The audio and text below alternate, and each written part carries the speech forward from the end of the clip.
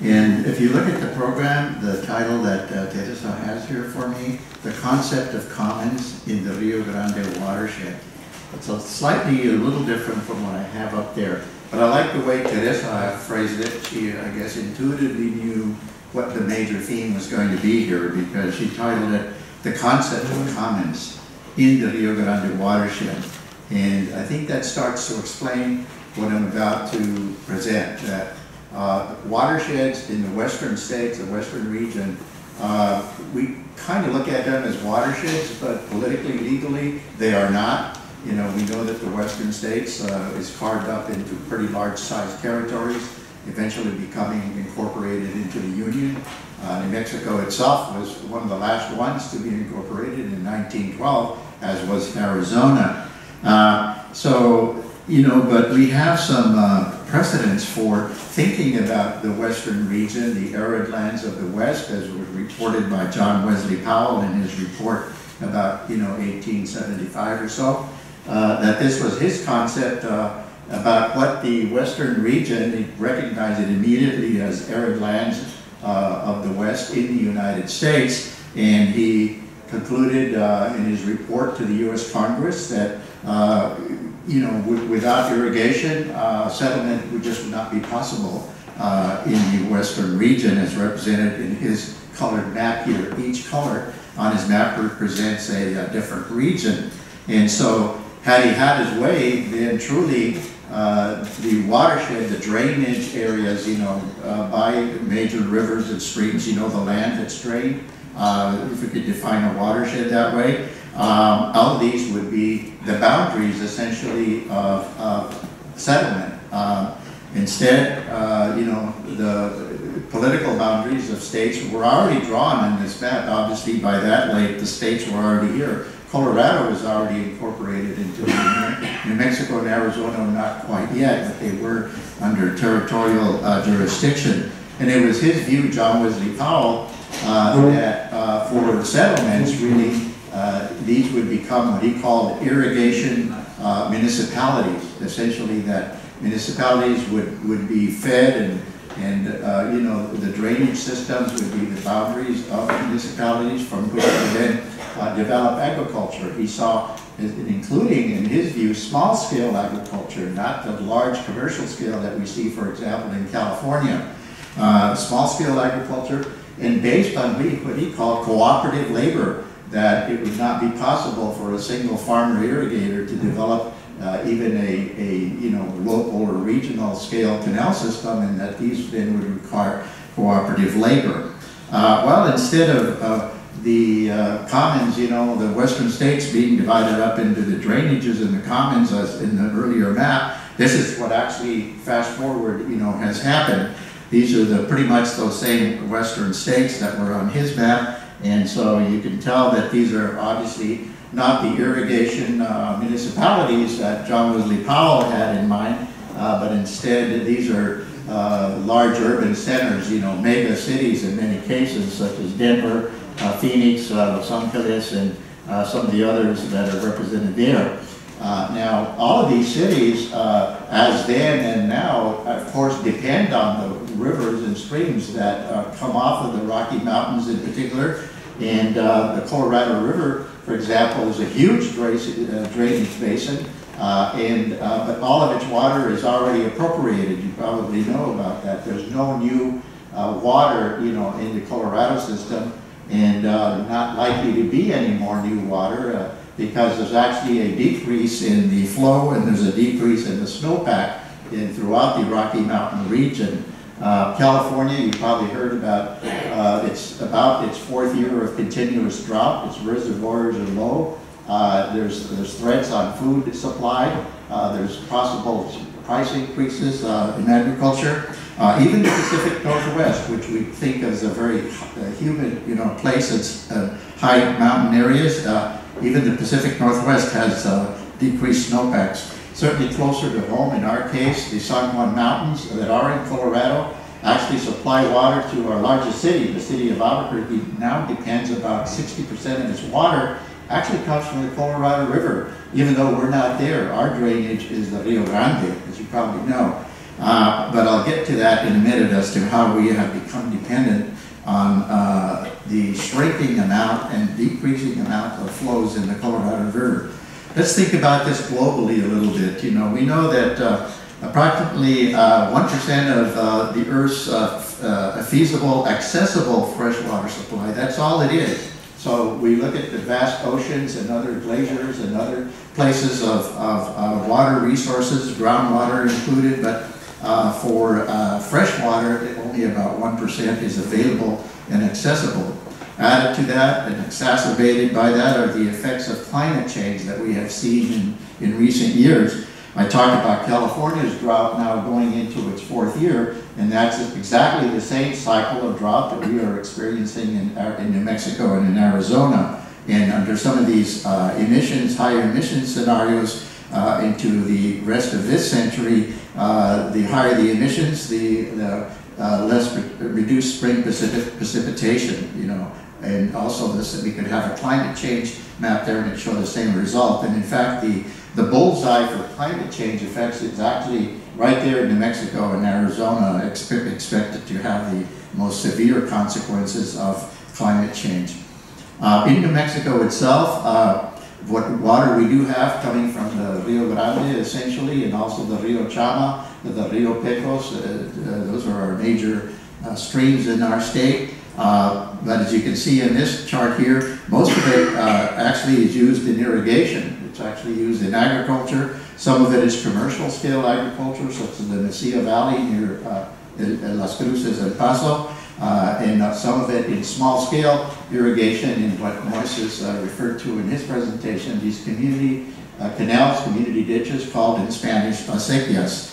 So in terms of population growth, which we have our share of population growth, perhaps not as much as some of those other western cities like Las Vegas and Phoenix and Tucson, but Albuquerque is one of the growth centers in our region. It has been ever since World War II, and that is expected to continue.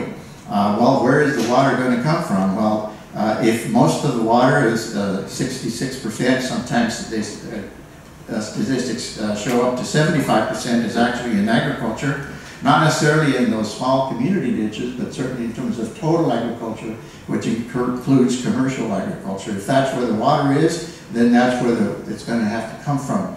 Now, however, who owns the water? You know, in these western states, the same ones that were up in that first map, the water is largely by priority date, basically first in time, first in right, that whoever first diverted the water has the most senior right and has the first right to any water, compared to junior diversions that would have to be shut down and shut off, you know, in the case of scarcity or drought or water shortages. Well, we have our quite a diverse set of stakeholders. New Mexico has had, you know, settlements for centuries, and certainly the Pueblos of Navajo, the Apache, this is their homeland as well, in addition to some of the Hispano-Mexicano communities that Moises was describing as well. And so over time, over centuries really, this ownership of water has had to be divided up according to this priority date. The oldest right is the best right and has the most protection. So no surprise, the Pueblo and Indian tribes in New Mexico are aboriginal. They have protected rights, either federally preserved rights through the Winters Doctrine or by way of the Pueblo land grants that were also conceded to the Pueblos. So they have the senior most water rights and they're protected. Also, of course, the municipalities as population growth and residential development, especially after World War II, because as I mentioned, New Mexico did not become a state until 1912. And in the Congress, as the debate was going on as to whether New Mexico should become a state and be elevated from territory to state, there were two questions that were asked of the delegates from New Mexico. You need more water and you need more people, essentially. Well, you know, how do you make more water? Well, those were the federal reclamation projects that built Elephant Butte and built the Rio Grande project and all the other diversions that we have today. In terms of people, eventually the people came, people followed the water. And so now we have a whooping amount of 2 million people. You know, it sounds very small compared to the population figures that we heard about China and some of the other countries around here, but we do have about 2 million people, and quite a few of them are in the larger metropolitan areas and the population and growth centers.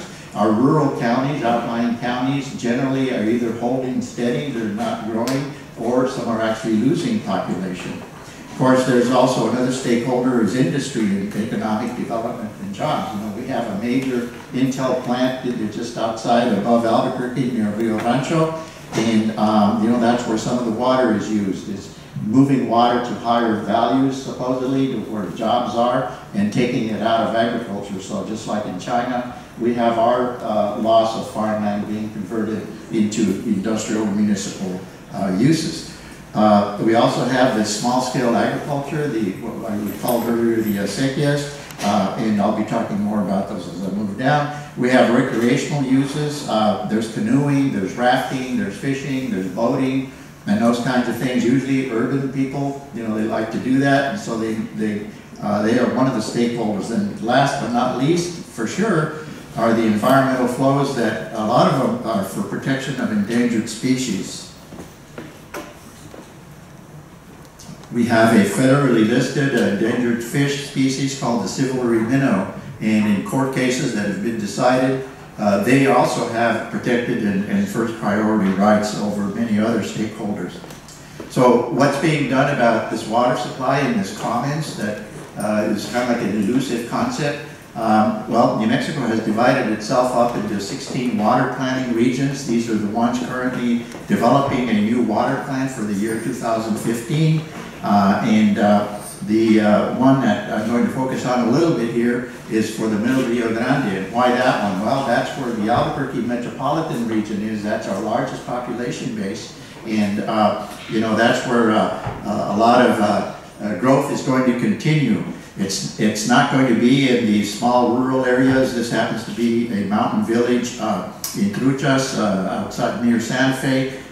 Santa Fe itself has already become one of the large water users. This is the old-fashioned traditional diversion, using water only when it's at the surface and only for irrigation and return flows to the river and recharge. This is some of the human capital that's used to clean out these ditches.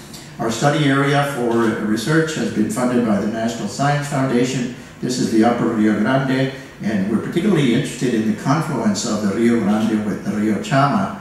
We have developed a scheme here, or strategy for kind of sharing information across stakeholders. We really believe that one way to get agreement and get water sharing and look at water in the snowpack as a commons is to have stakeholders, you know, share information, access to the same data. So one of our responses, in addition to qualitative data, we also are presenting visualization tools and techniques that are developed by Moses Gonzalez and his students, and I'll just show you a few of them that we think will kind of illustrate changes that have happened even in our small communities, 1935 aerial maps to more contemporary maps, and you can see that there's encroachment in some of these agricultural fields even in the small towns during that period. 1935 is important because that was a game changer for New Mexico right after World War II. Prior to that, these 1935 maps are pretty much the way it was under subsistence agriculture.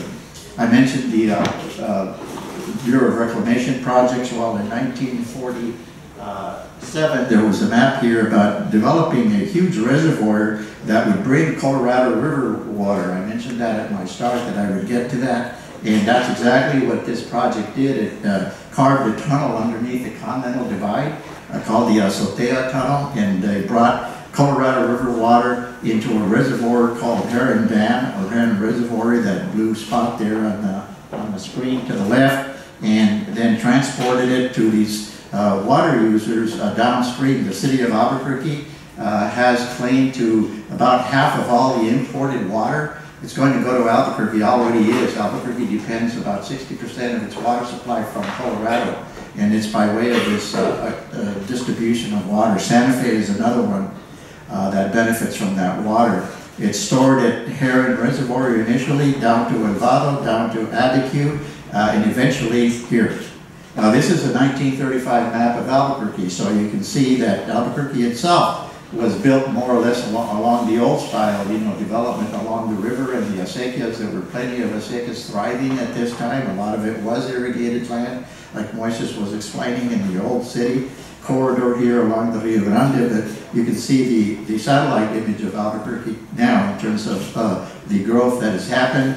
Growth in Albuquerque, that's Bernalillo County, but also Sandoval County nearby for Rio Rancho, Santa Fe County, and Valencia County. This is the type of development in Albuquerque going on right now. Obviously, it's sprawl development, and water needs to be transported here. I mentioned that the city is getting 60% of its water supply from the Colorado as surface water. Since it has 40% yet to be captured, the city is looking at injecting that water into the aquifer to save it and put it in an underground reservoir, in effect, and be able to draw on it in future years. The problem with that in future years, the Middle Rio Grande area is going to be blacktop, and the diversity for species, both plant and wildlife, are going to be erased, and most of the species diversity is going to be in the north where the small towns are. Lastly, there's also a problem with forest fires. You may have heard of Las Conchas fire, of the huge fire in New Mexico a few years ago, and during that time, this is what happened to the drinking water supply for Albuquerque. They had to shut down the pumps that came off of the surface water there and shut them down for about 2 weeks, and this might happen under climate change effects as well. And very lastly, here's a brand new possible project. It's called the Santolina. It is a master plan that's being proposed on the western side of the city, southwestern section. You could say it's pretty huge compared to what's already there. It's the build out on this is supposedly in the master plan about 95,000 people. So where's the water going to come from? And that's why I titled this topic is the water commons as a concept. That it's our belief that it's time to share water across the regions, not just the urbanized counties that I mentioned of Sandoval, Bernalillo, and Valencia, but also sharing water with the northern counties, which is where the headwaters and these small community ditches are located. So with that, I'll close and just give the contact information here for people to, if they want to get a hold of us. I think I skipped it a little too much, but Moises Gonzalez is a co-presenter and a co-investigator in this project, and along with 3 of our graduate students. So thank you.